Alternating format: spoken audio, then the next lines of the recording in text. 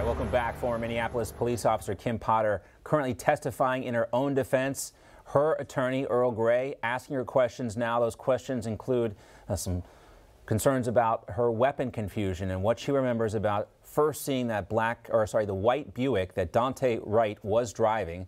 Let's listen in to Kim Potter now as she's on the stand. What do you remember happening after that? I remember a struggle with Officer Lucky and the driver at the door. The driver was trying to get back into the car. While he was trying to get back in the car, what did you do?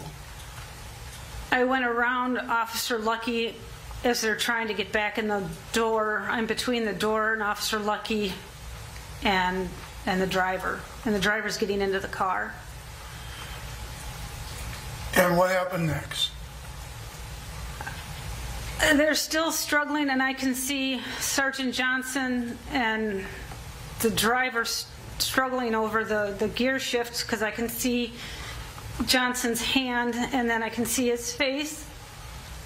And you knew Johnson for many years before this, is that right? Yes. And by looking at his face at that point in time, what did you interpret it to mean? He had a look of fear on his face. It's nothing I'd seen before.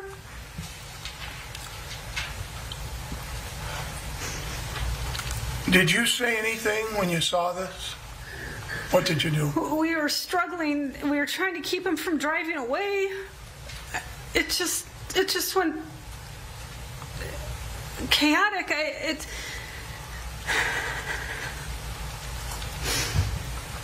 And then I remember yelling, "Taser, taser, taser," and nothing happened.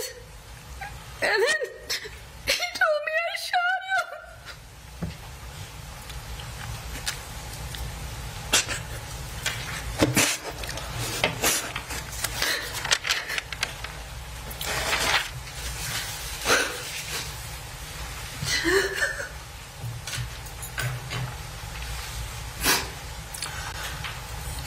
Can you proceed, or do you? Yes, it's fine. Okay.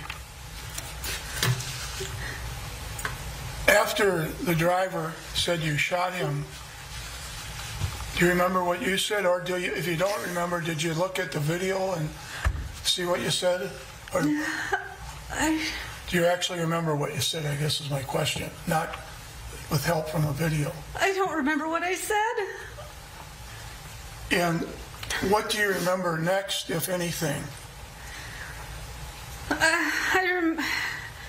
They had an ambulance for me, and I don't know why. And then I was at the station. I don't remember a lot of things afterwards.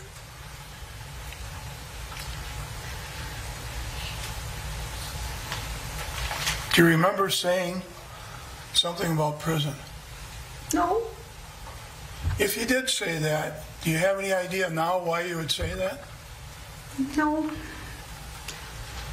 Was the climate back then about police officers a little rough?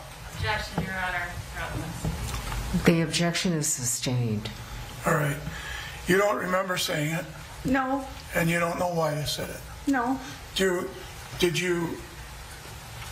you remember the response that our Sergeant Johnson or Major Johnson gave you? No. And when next do you remember what happened, if anything, if you remember? I remember getting an ambulance, and then I was at the station. Okay. And you remember being in the ambulance, arriving at the station? No. You don't remember the station? I remember getting to the station. Once you got to the station, do you remember what happened next? The next thing I remember is Officer Fricky was in the room with me. And where were you located? Do you remember that? In the front office. Okay. In the front office room, do you remember, were you sitting down, standing up? I was on the floor.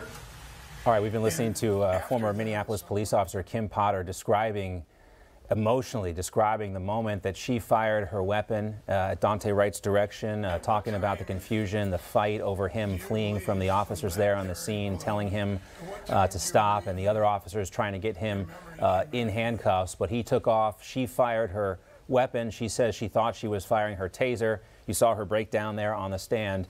This testimony continues, guys. We will continue to monitor it, and we'll bring you any more developments as it warrants. Hey, I'm Rob Finnerty. Thanks for watching. If you enjoyed this video, please join the conversation in the comments below. Don't forget to subscribe, too. Hit the bell icon to be alerted to breaking news. And remember, there's a whole lot more on Newsmax TV, America's fastest growing cable news network. Newsmax TV, where real news for real people.